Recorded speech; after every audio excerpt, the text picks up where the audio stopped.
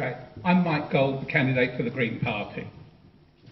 Politics and politicians have never been held in lower esteem since the 1832 Reform Act. I will exclude Stella from it because she's sitting next to me and she does come over quite well. In 1832 we got rid of the rotten boroughs. Boroughs that sent MPs to Parliament but there was no electorate.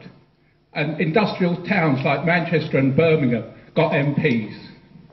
Today we have 650 constituencies. Less than 100 of them ever change hands.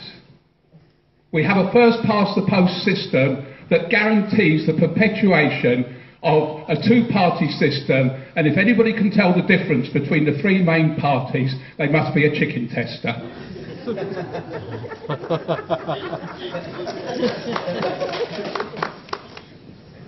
What actually happens in elections is the parties have these focus groups. They go into the only seats that can change hands, the marginal seats.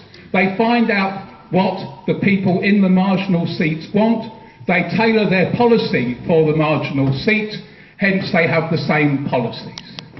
And they then hope that their loyal voters from the safe seats will turn out dutifully and put their crosses on the ballot paper where they're supposed to. The Tories are fed up with being treated as lobby fodder, and so are the Labour members.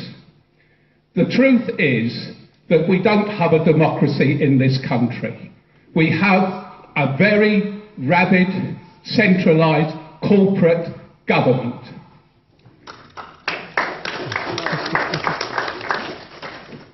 The reality is that people are being forced to accept the least worst. Polly Toynbee, yet again, has written about holding your noses and going and voting Labour. The truth is that Polly Toynbee did more damage to the Labour Party in 1981 by joining the SDP than most people have ever managed in a lifetime. So what do?